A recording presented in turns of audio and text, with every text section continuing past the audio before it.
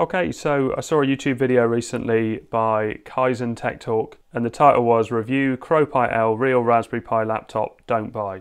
Now, full disclosure, I got sent my laptop. I haven't been asked to make this video, but I thought there's an important safety message in this video. So the CrowPi L, I use my version of KDE. I've used it for RetroPi. I really like the fact that I can just put something in it, boot it up, and I'm up and running. I don't have to have anything plugged in. It's very, very convenient as a laptop. But the bit that came out in the video that's really important, and the creator of the video ended up destroying his Pi 400. He's a teacher or in education and was trying to see whether or not a Pi 400 with a monitor and like a power bank was going to be a better solution than the CrowPi L. But in his tests, and having two USB-C adapters, so like I've got here, so I've got the official Raspberry Pi adapter and I've got the one that comes with the CrowPi L. But you can see I've written on this one, and I did this a while back because someone had warned me, because I've got another 12 volt 2 amp adapter, if we go in close. So this 12 volt 2 amp adapter came with this MeLe mini PC, and I love these mini PCs. They are really, really good. I've got two of them and I use it a lot. It is a really versatile device. But the adapter I use with mine, I've actually got my daughter to write 12 volt on it because I was very conscious that well, I use black cables in here, and I've got a cable that goes into my Pi and I've got a cable that goes into my MeLe, and when I need Windows I switch over devices, and so I've always been conscious not to plug it into the wrong one. But you could definitely see in a school environment, these just look exactly the same. So the ends, without the writing on them, they are just USB-C. So anybody could plug it into their phone or any device and possibly end up bricking it. The adapter that came with my M1 Mac is different. That supports lots of different standards. The writing's way too small for me to read.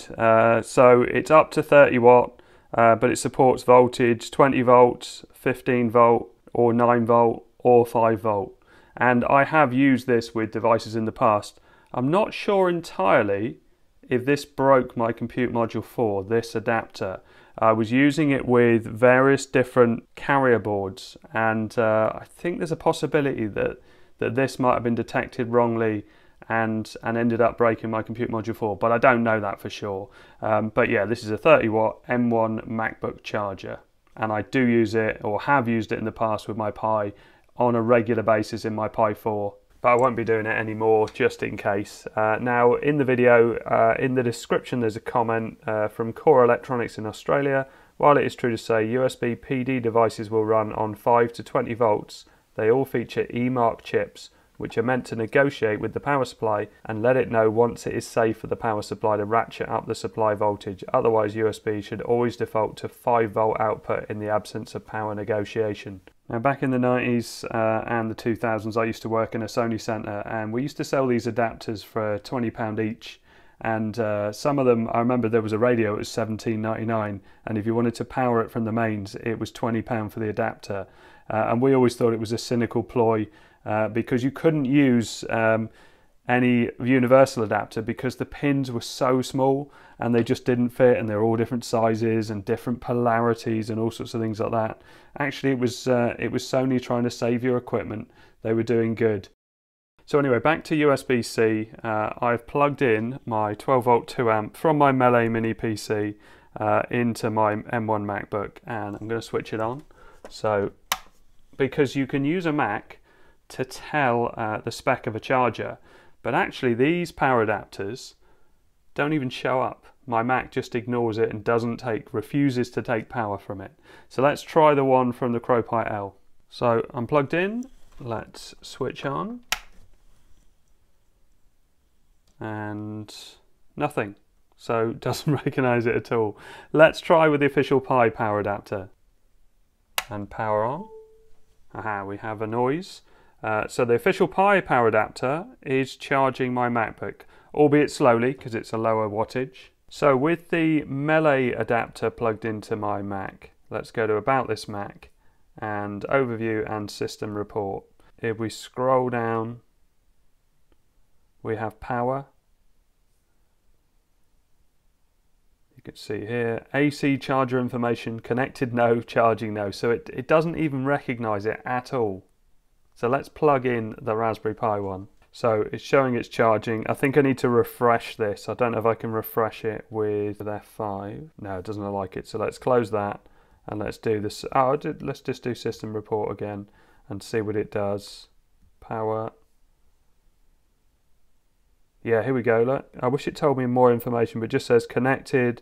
It says it's 15 watts, has a number here, and charging yes.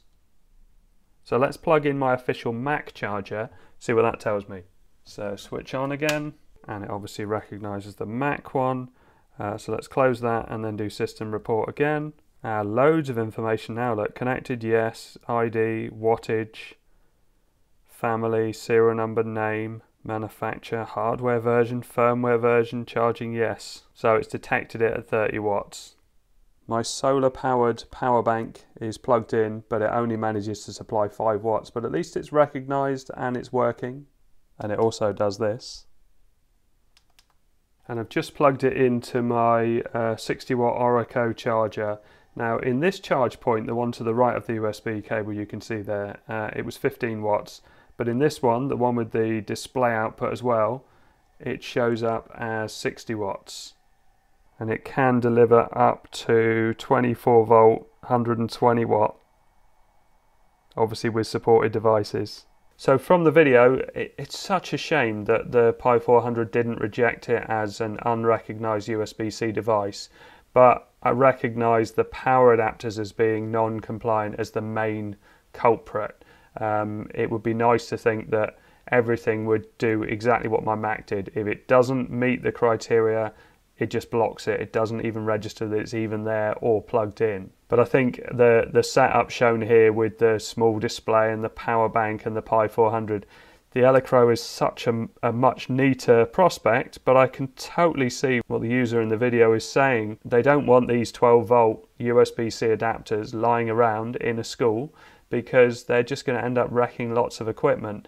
Now the CrowPi L definitely needs that level. It needs to be 12 volt, but it just needs to have a power supply that is fully compliant and is only going to give out 5 volt. And the same with the MeLe PCs, and obviously lots of other equipment as well. This is just 2 things that I've found. I've got loads and loads of power adapters with various different things I've been sent and bought in the past, and there may be more of them that are 12 volt 2 amp and not USB-C compliant, so effectively dangerous towards some equipment, so they could end up just breaking some equipment. So I'd love to try this on loads of different devices and plug these power adapters in, but I'm too scared to do it. I plugged it into my Mac because I figured it supports 12 volt anyway, and supports higher than that, so I thought I was pretty safe, and turns out I was lucky. But let me know how you've got on with USB-C adapters and compliance, and if it's broken things in the past. As I say, it may have broken my Compute Module 4, but that might be down to the carrier board I was using, and I was using 3 different carrier boards at the time, so I really don't know which one, if any of them, broke it. Anyway, I hope this helps. I'll leave a link to the video in the description. It's worth watching. Thanks very much for watching. Please like and subscribe.